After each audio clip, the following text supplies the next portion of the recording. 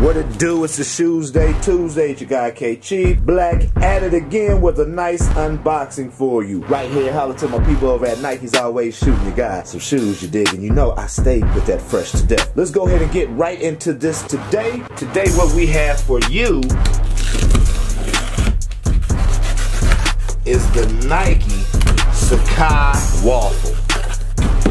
This was the shoe of the year last year in a different colorway, and I'm so hyped up I got these. I shot for the black and the white ones. I missed out on the black ones, but I did come up on the whites. Oh, look at those right there.